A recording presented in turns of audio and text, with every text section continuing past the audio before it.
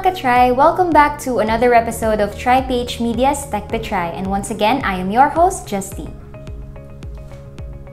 The experience we had last week has reminded us of the importance of having the right equipment, and mga ka-try, we already said this in our previous episodes, technology plays a big part in our life. But we should also remember that technology, when misused, can cause us a lot of stress. You see, having the right equipment, we're not just talking about success, efficiency, or productivity here. We're also talking about avoiding unnecessary stress. And we all know that having faulty equipment can cause us a lot of stress. So we should ask ourselves, isn't it time for an upgrade? Isn't it time to fully appreciate technology and change to the right equipment that can make all the difference? The biggest advantages the advancement of technology has brought into the workforce is the ability to work from home. And for today's episode, we will once again talk about another tech headache, that is not knowing where to start sa pag-set up ng mga home office. Sigurado marami sa mga katry natin sa ngayon na makaka-relate dahil marami na sa atin sa ngayon ang naka-home-based jobs.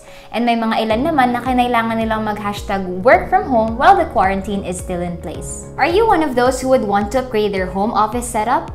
Or nagbabalak ba kayo na mag-set up ng sarili nyong home office but struggling on how to do it? Fret not, because we prepared some sample offices that you might want to look at and get some inspiration on how you can do yours. First, let's go to Batangas City and watch as Ma'am Karen tours us on her home office. Let's watch this. Hello everyone, my name is Karen and I'm a virtual assistant and social media coach. I work online, so I can work from home. I can also work from anywhere I am, but it's always more comfortable to work from home. So I want to make sure that my workspace setup is comfortable for me. And today I'm going to show you my workspace, which is what you're looking at right now. It's not grand. I only have a few things that I use every day for work. So i-explain ko po ngayon yung mga tools na gamit ko for my day-to-day work. Now, we will start with my dual monitor setup. I always prefer using dual monitors because I have a lot of windows and tabs open and I want to see all of my windows at one glance. Kaya lagi ako naka-dual monitor.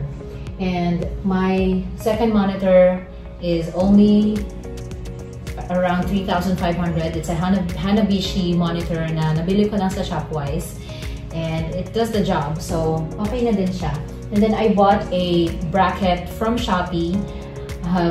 Most of my stuff here are from Shopee, by the way. So I bought a monitor bracket from Shopee, around 500 pesos lang ata. Dahil ayokong mag-use up ng space ang second monitor ko. And then this one is also convenient kasi you can increase the height of the monitor based on your eye level. And then next is para mag-elevate din ng laptop na gamit ko, I also bought a laptop stand from Shopee din. It's just 220 pesos. Kasi I'm actually eyeing for a bracket that can hold both my laptop and my monitor. But currently, out of stock siya sa Shopee. Kaya while waiting for that, bumili ako ng temporary na laptop stand and bracket hanggang sa maging available na yung bracket na gusto ko. And then I am using a mechanical keyboard from Lazada. This is a gaming keyboard, RK Royal Clutch ang brand niya. From China, of course. So, gamit ko mechanical keyboard dahil it helps me with my typing. Before kasi madalas sumakit ang kamay ko after whole day of work. Pero napansin ko when I started using my mechanical keyboard, mas mabilis na ang typing ko and mas comfortable siya sa kamay. And I also have a vertical mouse. Una, akala ko mahirap siyang gamitin pero very easy lang pala. Ang bilis kong naging comfortable sa paggamit niya. And this is also comfortable for your wrist because we're supposed to use our hands vertically when we're using our mouse. Kaya malaking tulong ang vertical mouse for me. And this is a rechargeable mouse. I think this has a lithium-ion battery inside and this has a charging port right here. I haven't charged this since I got it. Kaya long-lasting ang battery niya. I think I've been using this for 2 weeks na. This is also from Shopee. 400 pesos or 450 plus shipping. So I paid around 500 pesos for this. And it's really a good buy. So try having a a vertical keyboard, vertical mouse, malaking tulong siya for your wrist. And pair it with a mechanical keyboard. Try this mechanical keyboard na maliit lang para hindi din siya mag-consume ng too much space sa table. And I have an extended mouse pad kasi dati when I was using the normal mouse pad na maliit, gumagalaw din siya dahil I use my mouse a lot pero nasabay yung mouse pad ko. Kaya I decided to buy an extended mouse pad. It has a felt material kaya maganda din siya gamitin. And maganda ang texture niya. So try having this as well. This is around 250 pesos lang din sa Shopee. Shopee talaga lahat. Ayun, try nyo din to. Maganda siya for your workspace setup. Now, the next tool I have is my AirPod. So for my normal video calls and live coaching sessions, I use my AirPod. Maganda siya dahil may noise cancellation feature na din. That's what I'm using right now. So I use this for normal video calls and conference calls. But when I am recording video lessons and video tips, I prefer using this. Actually, I haven't used this. We just finished setting this up yesterday. It's an Audio-Technica condenser microphone. The model number is AT2020. And this is really good for audio and video recordings. And I've read a lot of really great reviews about this model. It requires a phantom power. A phantom power is like an equivalent of an AVR, I think. And then may dalawang wires na kailangan. So ngayon, hindi siya nakasarap kasi I'm not using it naman. Pero if it's set up, medyo messy dahil kailangan ng dalawang wire plus the phantom power. So if you're someone who works with a lot of video and audio recording, then try the Audio-Technica AT2020 condenser microphone para ma-improve din ang audio quality nyo if you're using a normal headset in recording. And if you want to invest in a high-end microphone, then try the Audio-Technica AT2020 microphone. Okay. So, the next is my webcam right here. I'm using a Logitech C310, I think. Yung model number niya. It's just 1,499 when I bought that sa PC Express. So that's 2 years ago. Tapos sabi nila ngayon daw ay 1,200 na lang. It's great for ESL teaching as well. If you're an ESL teacher, you can also invest in this type of webcam. It already has its own microphone and it's just 5 megapixel pero ang linaw niya, and then you can also choose if you want to use portrait or widescreen version of the video. Then meron siyang ganung settings. So try this model. It's Logitech C310 USB webcam. Actually, ginagamit ko normally ang webcam ng laptop ko. Pero if I want to have a higher angle when I'm doing video calls or video conferences, then I use the Logitech webcam. My laptop, I'm using a MacBook Pro 2019, yung 15 inches na version. I am a fan of both Windows and Mac, pero most of my clients kasi they use software and programs na pang Mac. Kaya I'm using a Mac right now. Pero it has a dual boot system. It has Windows as well. And this works perfectly with my mechanical keyboard kasi itong keyboard na to can work with both Windows and Mac. So may switch dito. Kapag lumipat ako ng Windows, then I can switch to Windows function for this keyboard.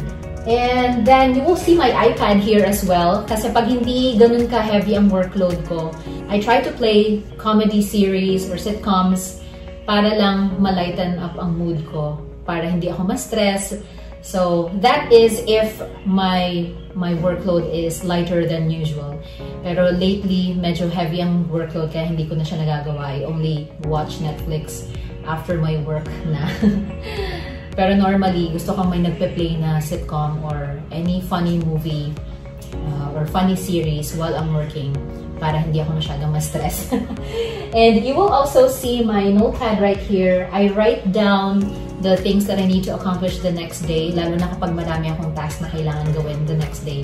I write it down talaga instead of putting it in a digital notepad because I tend to forget if it's digital.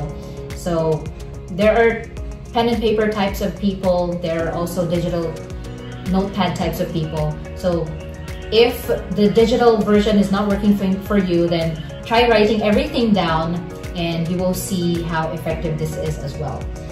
And also, the last thing that I want to share with you is my desk. It's a standing desk from Stands Philippines.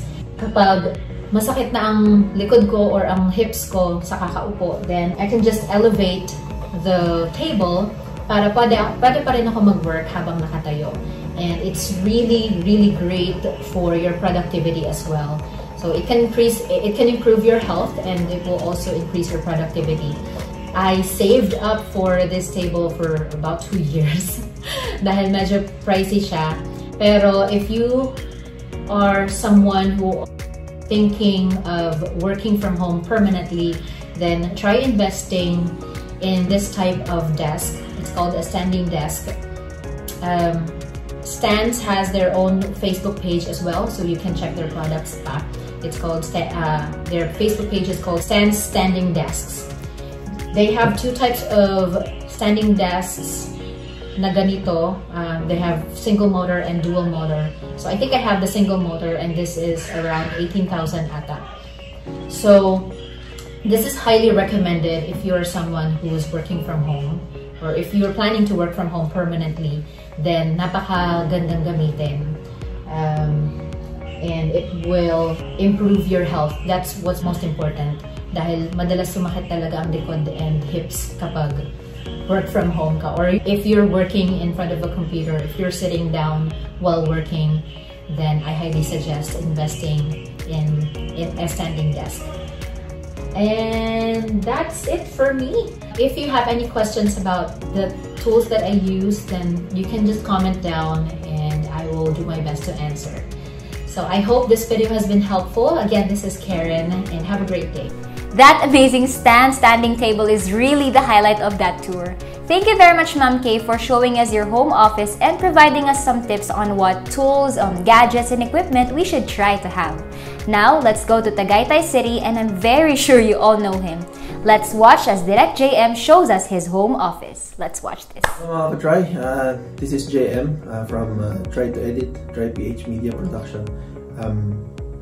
I'd like to welcome you to my home office. Tour ko kayo ng konti dito sa area na to. So ito yung primary computers ko na ginagamit sa work. The one on the right is a MacBook Pro 15 inches, early 2014 model. This is my main machine actually. This is what I bring along with me if I go on trips and if I go to anywhere that needs remote production. Then I have also now temporarily the machine that I have for work, which is an iMac Pro, a maxed out iMac Pro with a Xeon processor, the 32GB RAM. Now, grabe halimaw yan pagdating sa production, lalo na kapag ine-edit ng mga 4K videos. But my usual work sa TriPH Media, I use this 2014, early 2014 na 15-inch na MacBook Pro. Ang gusto ko sa macOS is that yung resources ng machine is well managed by the operating system, which allows it to maximize yung potential ng machine when it comes to heavy loads like video editing. And yung environment ng macOS is really good for multimedia production. So it goes either with sound production or even yung lalo na sa video production, macOS talaga yung primary choice ko. I can use both Premiere Pro and Final Cut Pro X on these machines. But ang preference ko for editing software is yung Final Cut Pro, primarily because yung fast rollouts and fast rendering ng mga videos, kaya yun yung paborito kong gamitin. Now, since ang primary communication na ngayon, usually for meetings, business meetings, even yung mga broadcast namin sa Facebook Live, we need to use Zoom. So a good audio system is actually plus now. So what I do is I combine a Zoom device, a Zoom H4n Pro. What you can see there with the BM800 condenser microphone. So combined yan, and nakakabit siya via USB doon sa iMac Pro at the moment. If you cannot afford yung mga desks na functional desks na merong mga motors and specialized siya to move, then you can also have the DIY. You can do it yourself on your desk. You just modify it with simple modifications. For example, itong workspace ko, if I'm using it, it extends fully like this and it occupies a larger space than usual. So, nako-cover niya yung walking space dito sa loob ng room. But, kapag hindi ko siya ginagamit and halimbawa, magpapahinga na ako and I want to have more space to move in, so I attach coaster wheels on the table, and then I can easily just move it backward and forward the way that I want to. So pwede ko siyang itak sa gabi kapag hindi siya ginagamit, which will allow me to reclaim yung space na nakukuha niya kapag fully extended siya forward sa umaga or kaya kapag ginagamit ko. Kaya magandang bagay din yun. If you find something that you can do on your own, that will be cost effective, and as well, it's fun. It's a fun project to do. So when it comes to home offices, I think personally that works for me. Keep the bare essentials. Just keep the things that you need to do for work, so that you'll maximize all the space. Make it your own, kumbaga, para you'll enjoy being there, and of course try to make it as accommodating as possible, and that will keep you working on your your home office without that feeling of nakakasakalin ayaw mo na magtrabaho. Thank you very much, Direk, for showing us on how you maximize the use of your home office. You can also follow Direk JM on his show that is every Saturday 10 a.m. that is Try to Edit. And to end this, let me just say that the look and the feel of your home office would be entirely up to you. In fact, a good home office certainly reflects the personality of the one who uses it. But as we learned from our two guests, when we revamp our setup, we should try to achieve these objectives. Number 1, choose the right equipment. Number 2, follow ergonomic rules. And number 3, of course, comfortability. When you follow these tips, you would surely have an office setup that would perfectly fit your needs. Next week, we will talk about where do I start with digital art, and we will meet someone who will explain his must-have tools and how to use it properly. Before we end, I would like to greet my relatives in Pangasinan. Hi Mama Yoz, Nay, Tita Ann, Tito Anton, si Sia, and of course si Mami Sol. Thank you very much po for always watching and sharing my videos. Once again, thank you very much for tuning in on today's episode. Please know that I will always try to give you something that will help you appreciate technology even more. This has been Tech to Try, and I am your host, Justine. See you on Thursday, 10 a.m.